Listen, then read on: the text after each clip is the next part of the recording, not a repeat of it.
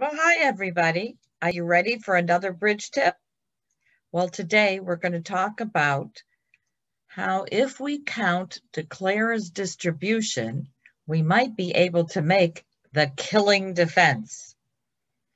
It's really good to listen to the auction to see what kind of information you can get in order to maybe figure out the holding in the Declarer's hand so that you know what to do. Let's take a look at an example and you shall see. Let's take a look. All right, here we have an auction. North and South are the only ones bidding in this particular case. And North opened a strong no trump.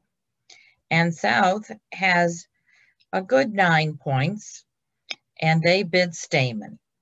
All right, so they bid 2 clubs and North bid 2 spades.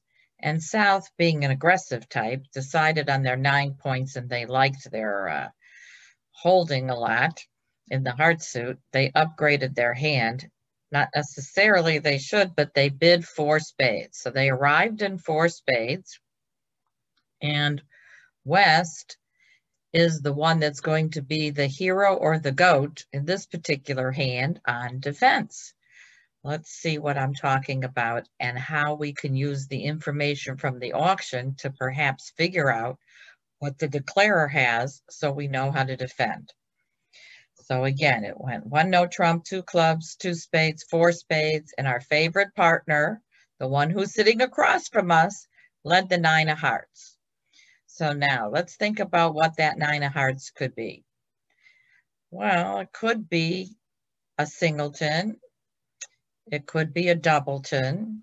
It doesn't look like top of nothing because I hold the 8. So it's not top of the sequence or top of nothing. But of course, it depends on what kind of leading agreements that you and your partner have. But mainly, we have to decide if it's a singleton or a doubleton. Why? Because it seems our partner is looking for a ruff. So we need to know whether to take the first trick or assume that our partner has some kind of trump control, some kind of spade control for leading a doubleton if that's what they have. Well, can you tell me why we know it's a doubleton? Or we should be able to figure out that it's not a singleton? The auction is going to help us. Remember, South bid Stayman and North bid 2 spades. So if North had 4 hearts and 4 spades, they would have bid hearts first. So look at you. You have 4 hearts and South has 4 hearts. If North also had 4 hearts, that would be a singleton that East is leading. But since they didn't bid hearts, they skipped over it and bid spades, your partner is more likely to be holding a doubleton. And since we have no other entries to our hand, the best we can do is encourage partner that we really like the suit. And for today, we're playing standard carding. And partner is going to play the 8 of hearts. Now, partner got in with the ace of spades as we expected. And what's going to happen? He's going to continue the heart. Aha. So now we're in, and now we're pretty sure it was a doubleton. So what's our obligation? Our partner wants a ruff. We're going to give it to him. So now we're going to dutifully give him his ruff. So far, how many tricks do we have? We have how many? Well, we have the ace of hearts, the ace of spades, and a ruff. So that's 3 tricks. We need 4 to set the contract. Let's see what happened.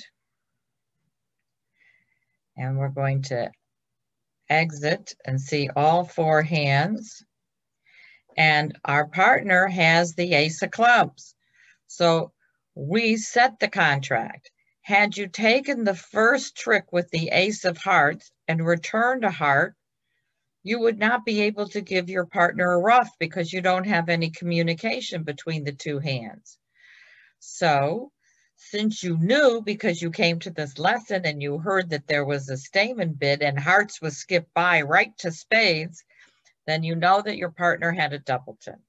And You were so smart and you held up and took the second heart trick. You did encourage and you set the contract, all because you knew something about the distribution of the hand.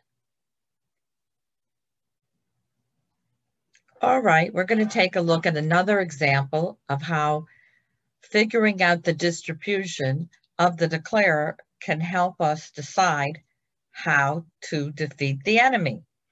All right, so let's take a look at the auction. East opened 1 spade. West bid 2 clubs. East now bid 2 hearts. West bid 2 no trump. They do have diamond cards, as you can see. And now East bid 3 hearts. Okay, so West would absolutely be happy to support hearts now and bid 4 hearts. So the contract is 4 hearts. North is in the hot seat, the hero or the goat right now, okay, to figure out how to defeat the enemy. Okay, so their favorite partner led the ace of diamonds, and they encouraged with the 9. So their partner played the king of diamonds. And now they are going to give their partner what? A ruff. Oh, there it is, the ruff. Okay, so here you are, North. You've taken the ace, king of diamonds and got a diamond ruff. What do you want to play next? What are your thoughts? You've got 3 tricks in, and the contract is 4 hearts. So you want to think about whether or not you want to cash your ace of clubs for the setting trick. How many are you thinking about doing that? How many out there? Tell me the truth. Well, I'm going to say to you, why should you not cash the ace of clubs? How many clubs does the declarer have? You should know the answer to this if you were thinking. Think about the auction. Declarer opened a spade, so he's most likely to have 5. He bid hearts twice, so I think he has at least 5 hearts. So I would say 5 hearts and 5 spades, and he followed to 3 diamonds. Voila, that's 13 cards that you know. He does not have any clubs. So if you cash the ace of clubs, he's going to ruff it, and he might get a useful pitch on the king of clubs. So you're best not to touch clubs. And if declarer let a club off the board, you shouldn't fly either in the hand. Why? Because you know he's going to ruff it, and it's safe to let your partner win whatever club card is. He's not going to be able to use them. So let's see. We've got the ace of diamonds, the king of diamonds, and a ruff. I would probably just lead back a mundane trump and let the declarer work things out for himself. So as it turns out, he's going to play on spades. See what he's going to do. He's going to ruff a spade. He's going to come back to his hand and ruff. He ruffed the club as we suspected. And you were very good, North. You didn't go up with the ace. Now he ruffs another spade, comes back to his hand, and he is going to do what? He's got to pull the last trump, and you're going to get a spade in the end. We're going to see all 4 hands. Well done. If you had played the ace of clubs, you can see he's going to get to pitch on the king of clubs, and he'll be able to make the contract. He's 1 trick short by you not cashing your ace of clubs. He can't ruff out all of his spades and pitch 1. So by counting the declarer's known distribution, you can figure out how to defend the hand.